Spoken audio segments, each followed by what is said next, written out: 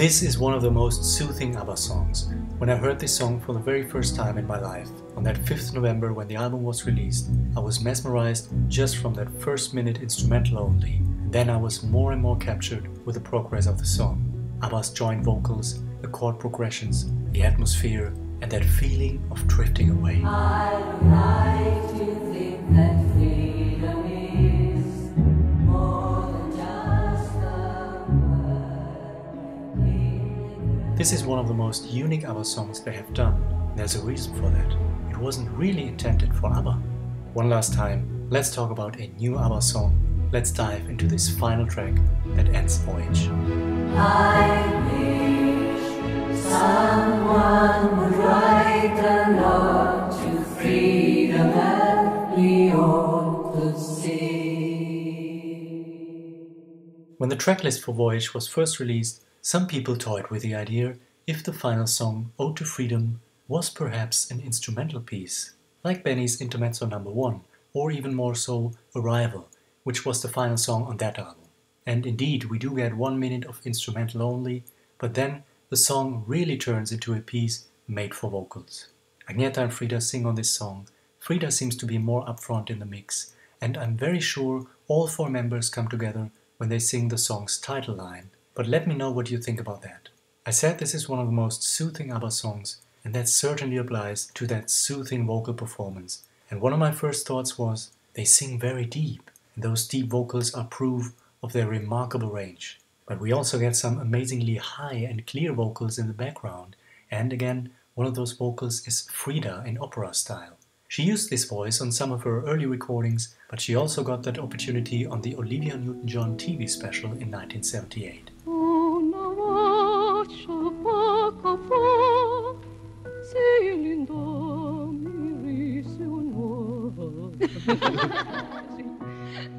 She used that same song 1 year later to rehearse her vocals right before the start of ABBA's Wembley concert. But just 20 years ago, Frida finally recorded an operatic piece together with the Italian opera singer Filippa Giordano.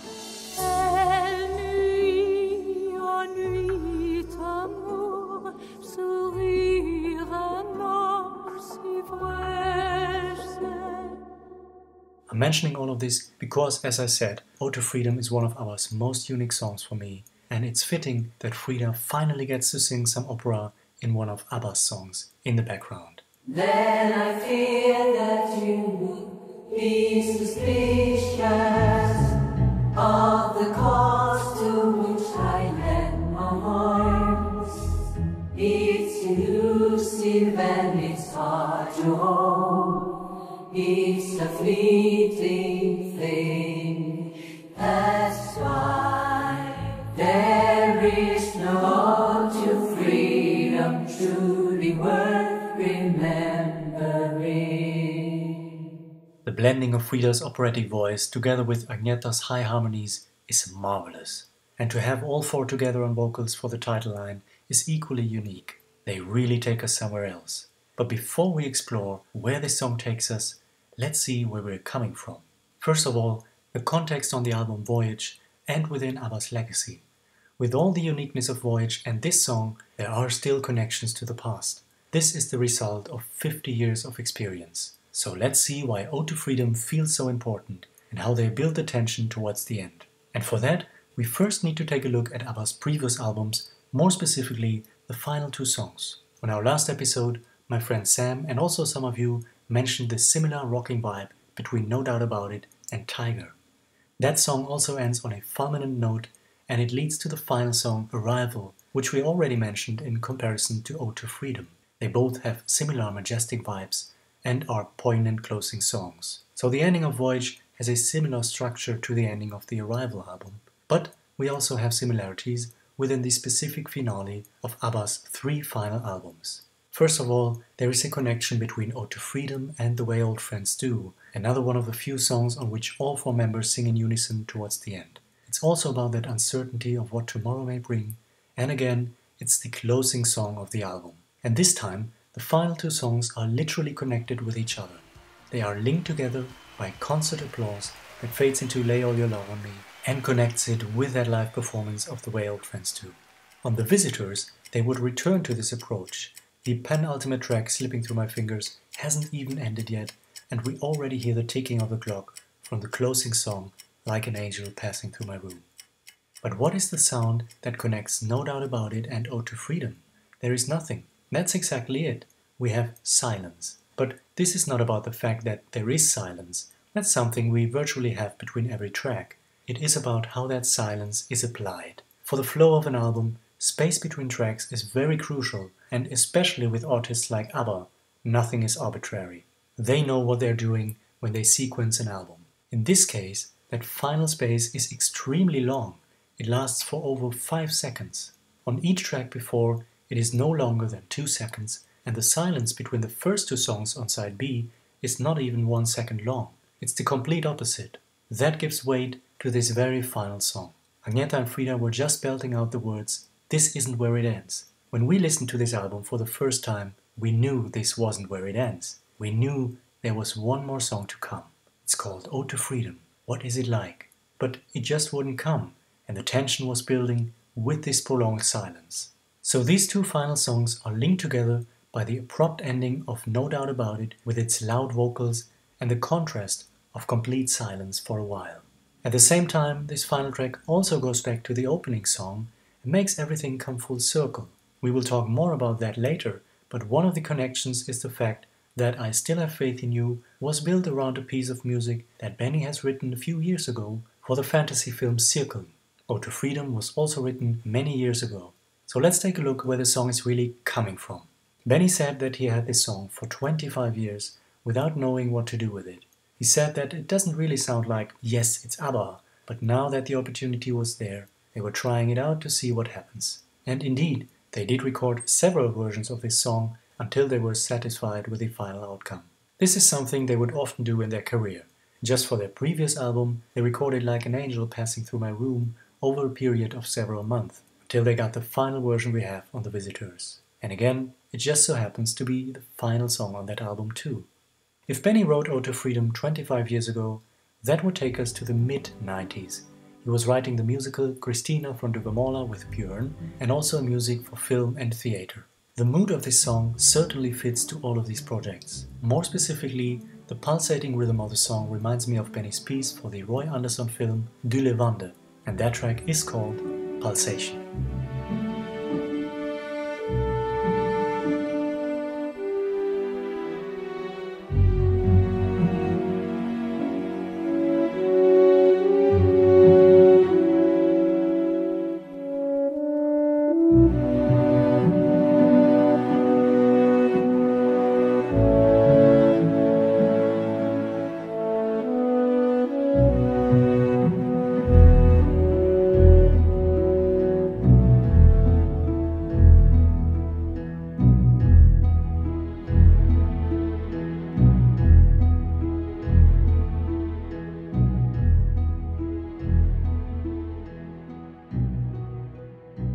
When Benny was recently performing Ode to Freedom on Swedish TV with an orchestra and a choir, it also had some vibes of his song for the Swedish royal wedding in 2010 and his wonderful choir album from 2015, Kärlekens tid.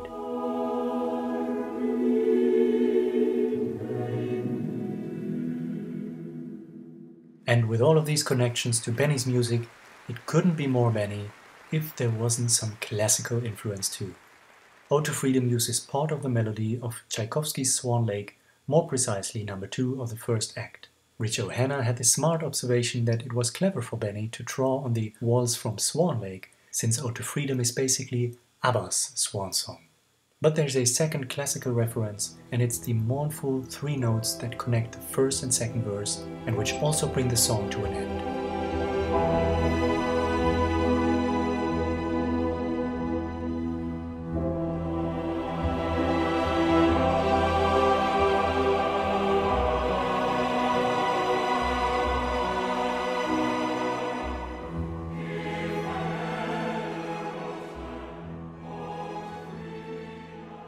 This motif is a reference to the Norwegian romantic composer Edvard Grieg, more specifically the movement Death of Åse from his Peer Gynt suite.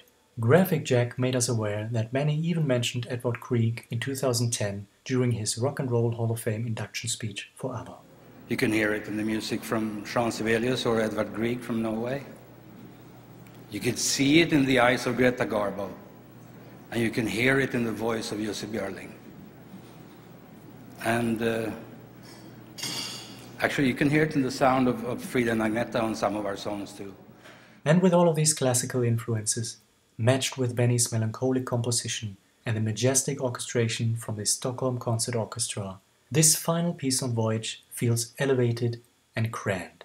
But what else would make this ABBA song purely ABBA if it wasn't for ambiguity? So it's up to Björn to write lyrics that couldn't be more contrasting to this majestic music, for his words are actually quite simple, and I mean this in the most positive way. Once again, music and lyrics are working together by being somewhat conflicting.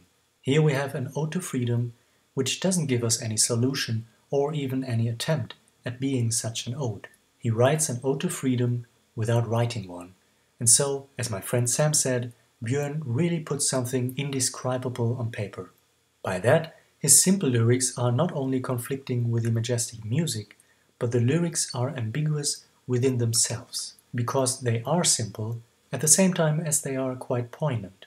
Björn does something similar on The Visitors with the song I Let the Music Speak, where he puts words to his song that is about the desire to just let the music speak.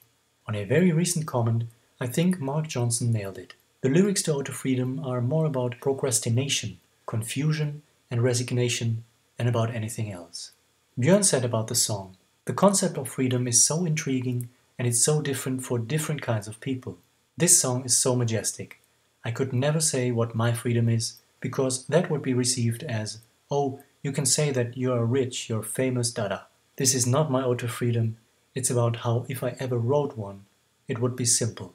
I don't know what it would be about, but I wish someone would write one." So if you ask me, an Ode to Freedom couldn't be more authentic than to just give in, to surrender at the impossible task of generalizing the concept of freedom. It is different for everybody. By refusing to give one concept or one solution, Björn basically makes it applicable for each and every one. With these lyrics, everybody is able to hear their individual desire. We all wish, in the end, to have an Ode to Freedom that we all could sing. And ironically, we are all united with this song. So Björn's words truly are, as the lyrics say, not pretentious, but with dignity. Our friend ABBA Diego made us aware that the lyric sheet shows a line that is not included in the song. It says, "Sing an Ode to Freedom," between the first and second verse. Now, this could either be an unintentional leftover from one of the alternate versions of the song, or it really is a clue to what we just talked about. Sing an Ode to Freedom. Fill in your own blanks. In the beginning of this episode, I talked about that first listening experience of Voyage. Well, when the song finished, Voyage came to an end, and I was left with an elevated feeling of pure excitement. They have done it once more. And to make everything come full circle, I mentioned it before, this final song also somehow goes back to the album's opening track. Some of you might remember when I was referring to Ode to Freedom on the very first episode of our Voyage series. I Still Have Faith in You is also majestic and full of gorgeous orchestration, but while it does give us hope for this journey, it also raises questions or doubt. Do I have it in me? I believe it is in there. It's that same uncertainty to which we return in the end. If I ever wrote my Ode to Freedom, or I wish someone would write an Ode to Freedom that we all could sing. Incidentally, we talked about the amazing flow of the entire album several times, but have you ever put the album on repeat so that once Ode to Freedom comes to an end, it immediately starts with I Still Have Faith in You again? That flow is impeccable, and it basically leaves us forever trapped in this marvelous loop of ABBA's Voyage. And if you ever listen to the album in its entirety again, try to observe how every song really is about relationships of one type or another. Kenny White made this fascinating observation a while ago. Ode to Freedom, he said, is about the relationship with everyone, about the desire for all to be free and in unison, but with that concern about how what we say and do will be perceived by others. Again, a great connection to the first song, which was about being in it together. And so, with Ode to Freedom, ABBA bow out. One last time in unison, they slowly float away.